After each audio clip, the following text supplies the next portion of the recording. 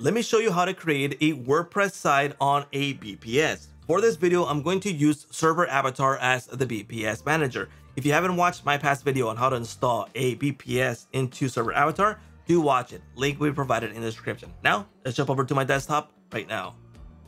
Welcome to my tutorial. Let me show you how to install a WordPress site on ServerAvatar. Now, in this case, I already installed a VPS, which is provided by Hostinger, which is the sponsor for this video. And to do so, we're gonna go to applications to install our WordPress site. Before I show you how, let me show you the deal that's going on right now on Hostinger.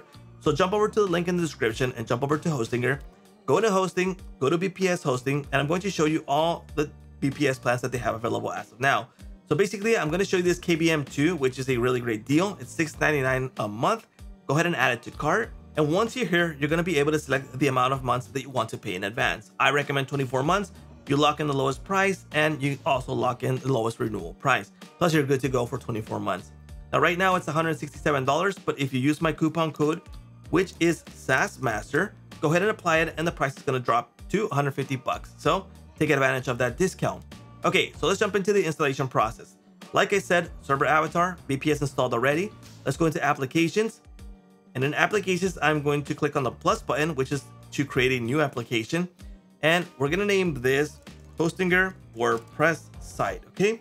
And then I can use my primary domain or a test domain. If you don't want to connect your domain, use this one. But in this case, we want to connect the primary domain. To do that, we need to point the domain to this IP address, okay? To do that, go into Hostinger, where you have your domains, go into domain, and I'm going to connect this one, ltd.sell.shop. Go to manage, go to DNS and name servers, scroll down here, and see if you don't have the 8 record created already. So here's the 8 record, and it's pointing to my IP address. If it's not, create a new record and point it to that IP address, okay? Once you have that ready, you can install it over here, okay?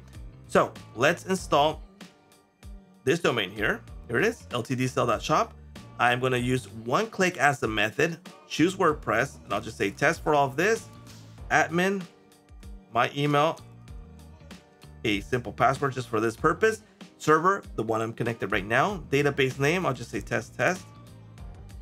And then I have advanced options. I have the option to generate a new database. In this case, yes, I do want to do that. Select the latest PHP version. Unless you have conflicts with a site, use a lower version. And then I'm going to create the application. There we go. The WordPress site has been created. Let's go ahead and check it out. And here it is. We have a WordPress site installed on our Hostinger VPS using ServerAvatar as the VPS manager. And now once you have all that installed, you have all the details that you need to manage a WordPress site, which is file management, SSL certificate, fail to ban, PHP settings in case you need to change the PHP, and a lot more settings that you have. But there you go. That's how you install a WordPress site on ServerAvatar's VPS manager. And that's a wrap.